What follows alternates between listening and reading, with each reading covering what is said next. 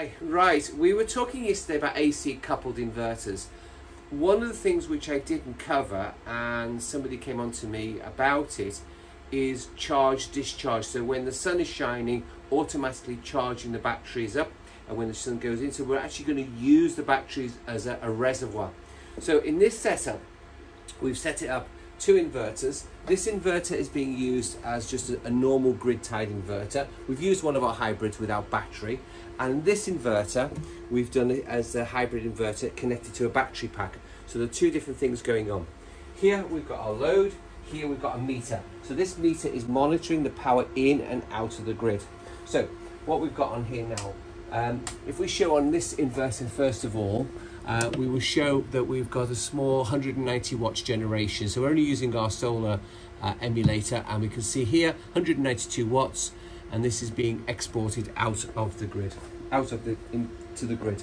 So it's connected here, and on this block, this is like your consuming unit. So I've got my existing grid tied inverter, which may be a micro inverter.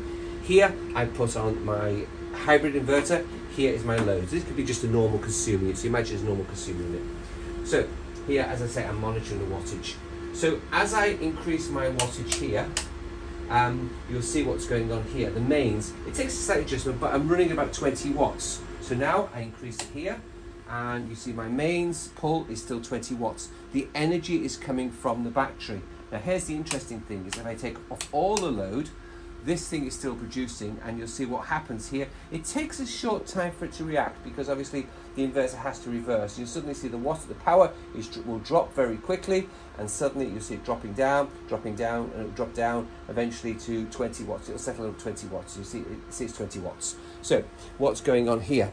So if I click on here, and you'll see I am now charging the battery. So you'll see very clearly the battery is being charged with the energy. So this is the energy coming from this inverter. Because I'm not using it, it is charging the battery.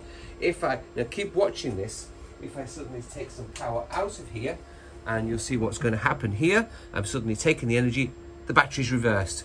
It's now discharged, it's true AC coupled. The settings are very simple.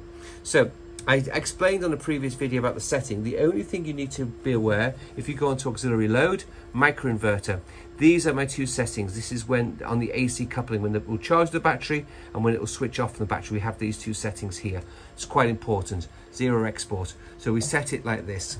The other setting is to be aware of is on the system mode. I'm using the controller, and on mode 2, I've got 0 export, priority to load.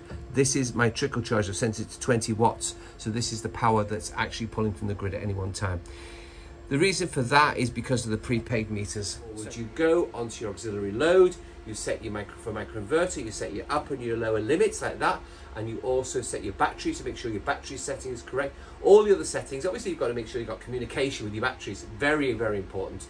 So as long as your inverter is communicating with the battery, and that's good, this system will work, and I'm proving it here. It works a treat, and it absolutely spot on. I've tried to. So if you're using an AC coupled, and you know, I mentioned in a video yesterday about my little bird telling me about in Australia that they're going to be charging you to export power.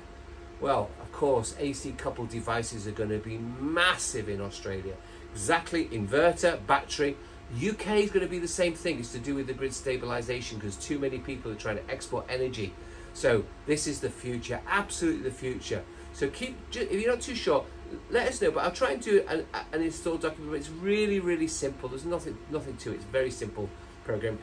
Most important thing, you don't need lots of CT coils. One CT coil is on the main grid feed in a single CT coil, and that goes to the hybrid inverter. And the hybrid inverter could be a master and a couple of slaves. The only time you would need multiple CT coils if you're using 3-phase, where you'll need 3 CT coils. Single phase, of course, 1 CT coil. Even if you've got 10 inverters in parallel, 1 CT coil. You don't need to use the CT coil from the microinverter or the grid-tied inverter. You don't need to do any of that.